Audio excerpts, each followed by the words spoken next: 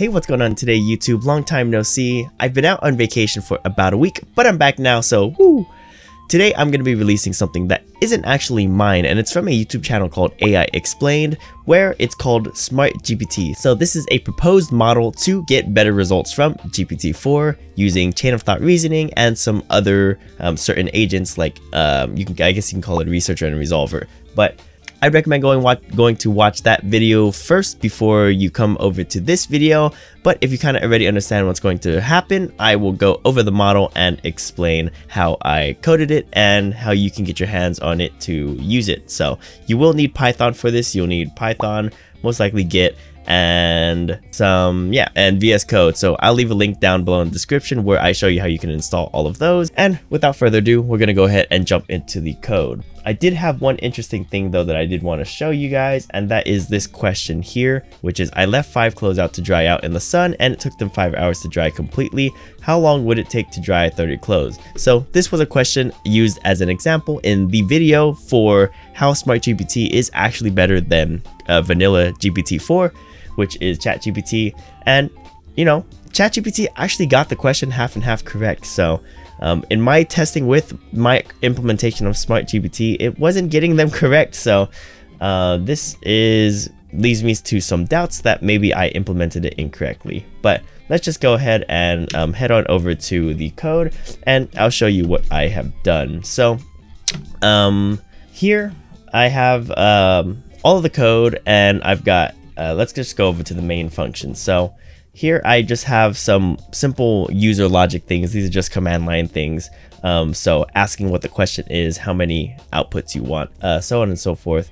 And then the main logic of it is going to be an initial outputs phase, a researcher phase, and then a resolver phase. So these initial outputs are what Philip says in his video as the outputs from the initial question. So those are the 3 outputs that you could see in his diagram of the video. Researcher is the one that provides any flaws or faults in the previous 3 answers. And then the resolver is the one that decides which of the 3 answers is the best, improves upon that answer, and then outputs that answer. As I said, you probably want to watch Philip's video before you run through this if you want to understand it fully.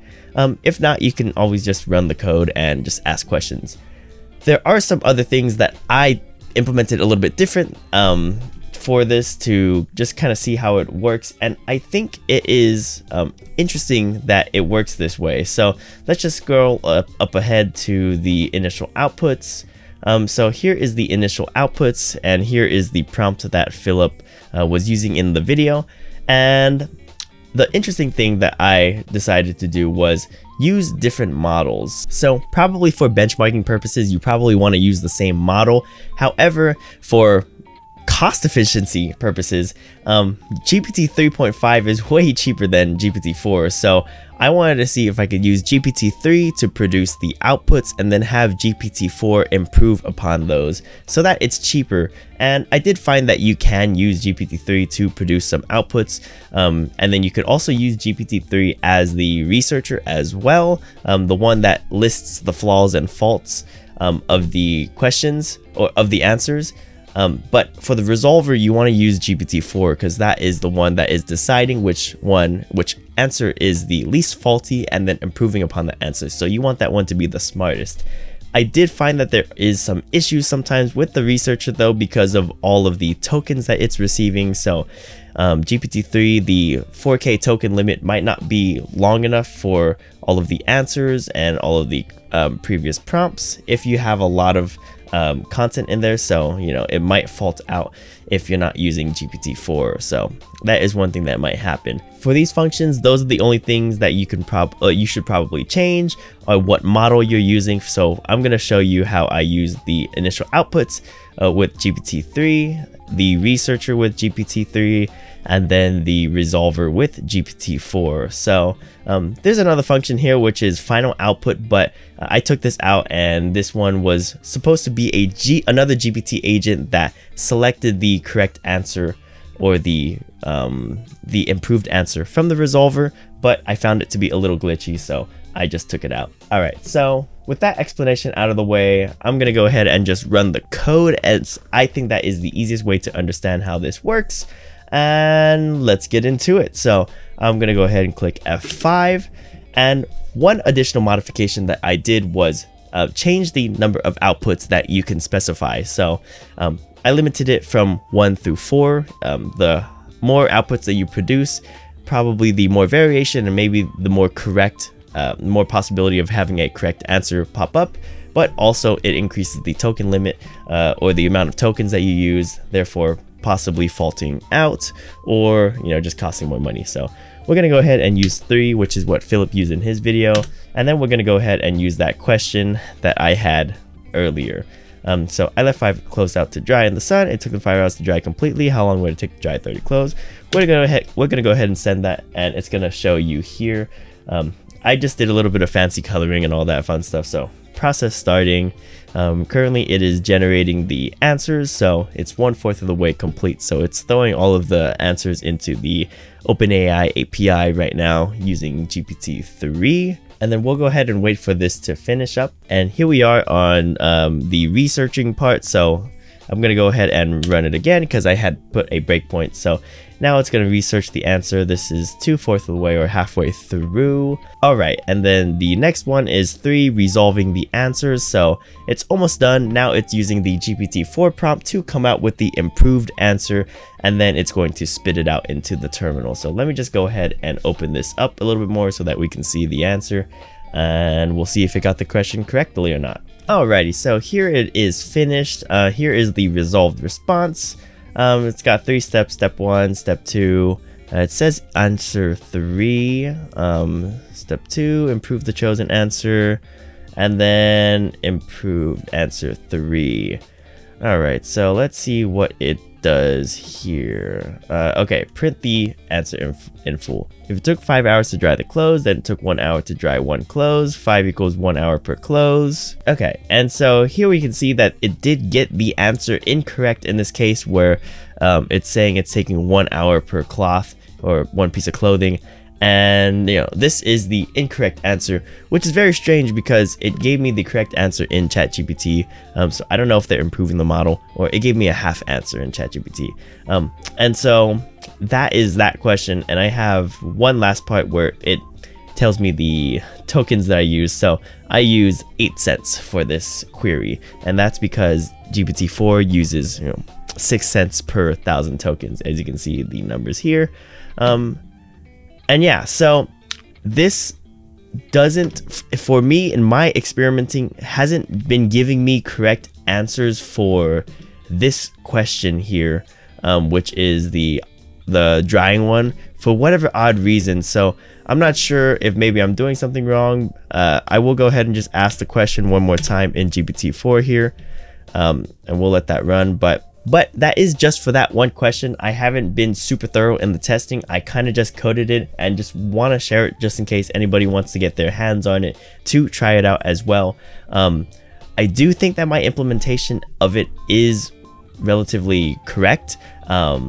So what it does is it takes the outputs and then it returns the outputs into a concatenated message, so a long string where it has all of the text in it, and then it just feeds all of that into the researcher and then the resolver, which is what I think was being done in the video.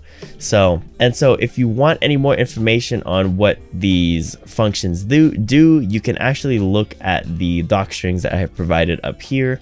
You can also, as well, if you want to take a look at what the responses are doing, you can uncomment these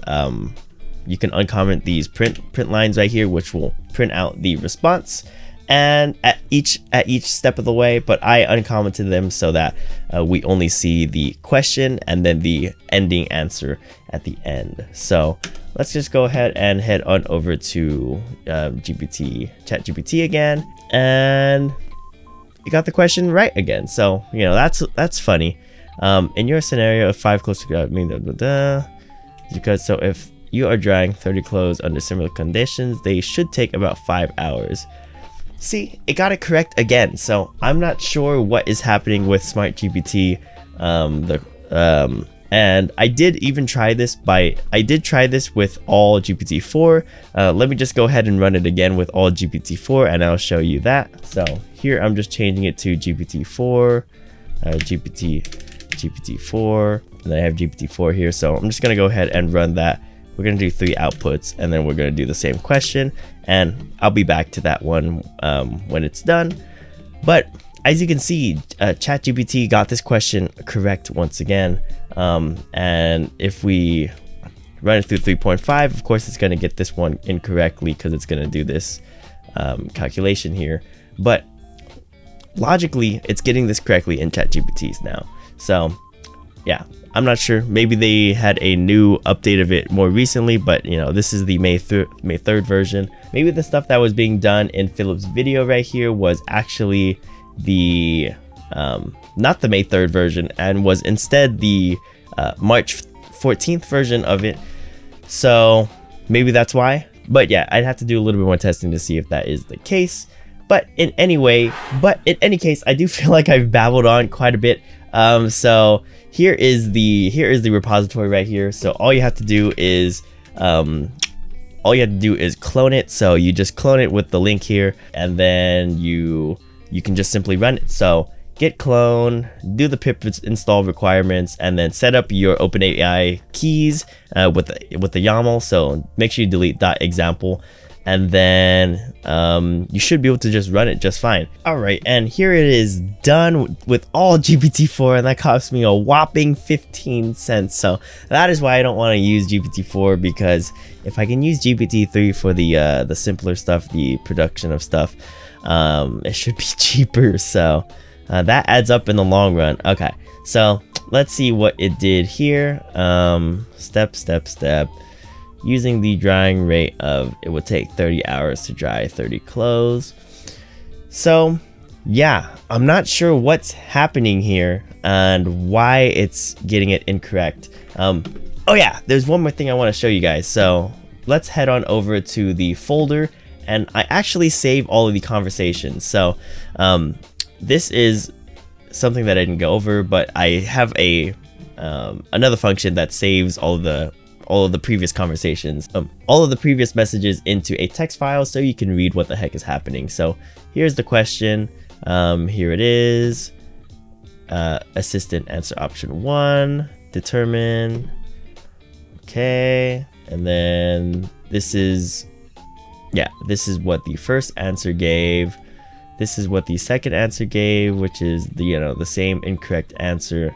And then this is what the third answer gave. So here are the flaws that it gave.